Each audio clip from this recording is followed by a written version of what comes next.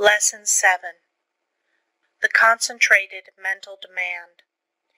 The mental demand is the potent force in achievement. The attitude of the mind affects the expression of the face, determines action, changes our physical condition, and regulates our lives. I will not here attempt to explain the silent force that achieves results. You want to develop your mental powers so you can affect the things sought, and that is what I want to teach you. There is wonderful power and possibility in the concentrated mental demand. This, like all other forces, is controlled by laws. It can, like other forces, be wonderfully increased by consecutive, systemized effort. The mental demand must be directed by every power of the mind, and every possible element should be used to make the demand materialize. You can so intently desire a thing that you can exclude all distracting thoughts. When you practice this singleness of concentration until you attain the end sought, you have developed a will capable of accomplishing whatever you wish. As long as you can only do the ordinary things, you will be counted in the mass of mediocrity.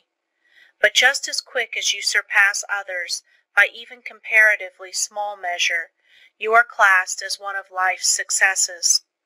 So if you wish to emerge into prominence, you must accomplish something more than the ordinary man or woman.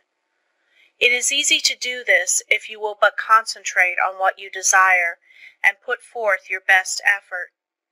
It is not the runner with the longest legs or the strongest muscles that wins the race, but the one that can put forth the greatest desire force. You can best understand this by thinking of an engine. The engine starts up slowly, the engineer gradually extending the throttle to the top notch. It is then keyed up to its maximum speed. The same is true of two runners. They start off together and gradually they increase their desire to go faster. The one that has the greatest intensity of desire will win. He may outdistance the other by only a fraction of an inch, yet he gets the laurels. The men that are looked upon as the world's successes have not always been men of great physical power, nor at the start did they seem very well adapted to the conditions which encompass them.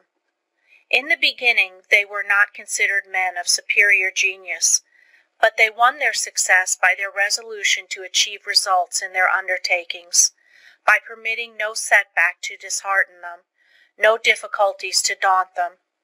Nothing could turn them or influence them against their determination. They never lost sight of their goal. In all of us there is this silent force of wonderful power. If developed, it can overcome conditions that would seem insurmountable. It is constantly urging us on to greater achievement. The more we become acquainted with it, the better strategists we become, the more courage we develop, and the greater the desire within us for self-expression in activity along many lines. No one will ever be a failure if he becomes conscious of this silent force within that controls his destiny. But without the consciousness of this inner force, you will not have a clear vision, and external conditions will not yield to the power of your mind. It is the mental resolve that makes achievement possible. Once this has been formed, it should never be allowed to cease, to press its claim until its object is attained. To make plans work out, it will, at times, be necessary to use every power of your mind. Patience, perseverance, and all the indomitable forces within one will have to be mustered and used with the greatest effectiveness. Perseverance is the first element of success. In order to persevere, you must be ceaseless in your application. It requires you to concentrate your thoughts upon your undertaking and bring every energy to bear upon keeping them focused upon it until you have accomplished your aim. To quit short of this is to weaken all future efforts. The mental demand seems an unreal power because it is intangible, but it is the mightiest power in the world. It is a power that is free for you to use. No one can use it for you. The mental demand is not a visionary one. It is a potent force, which you can use freely without cost. When you are in doubt, it will counsel you. It will guide you when you are uncertain. When you are in fear, it will give you courage. It is the motive power which supplies the energies necessary to the achievement of the purpose. You have a large storehouse of possibilities. The mental demand makes possibilities realities. It supplies everything necessary for the accomplishment. It selects the tools and instructs how to use them. It makes you understand the situation. Every time you make a mental demand, you strengthen the brain centers by drawing to you external forces. Few realize the power of a mental demand. It is possible to make your demand so strong that you can impart what you have to say to another without speaking to him. Have you ever, after planning to discuss a certain matter with a friend, had the experience of having him broach the subject before you had a chance to speak of it? Have you ever, in a letter, made a suggestion to a friend that he carried out before your letter reached him? Have you ever wanted to speak to a person who, just then walked in or telephoned? I have had many such responses to thought, and you and your friends have doubtless experienced them too. These two things are neither coincidences nor accidents, but are the results of mental demand launched by strong concentration. The person that never wants anything gets little. To demand resolutely is the first step toward getting what you want. The power of the mental demand seems absolute, the supply illimitable. The mental demand projects itself and causes to materialize the conditions and opportunities needed to accomplish the purpose. Do not think I overestimate the value of the mental demand. It brings the fuller life if used for only righteous purposes. Once the mental demand is made, however, never let it falter. If you do, the current that connects you with your desire is broken. Take all the necessary time to build a firm foundation, so that there need not be even an element of doubt to creep in.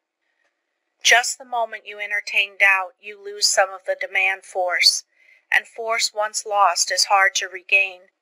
So whenever you make a mental demand, hold steadfastly to it until your need is supplied.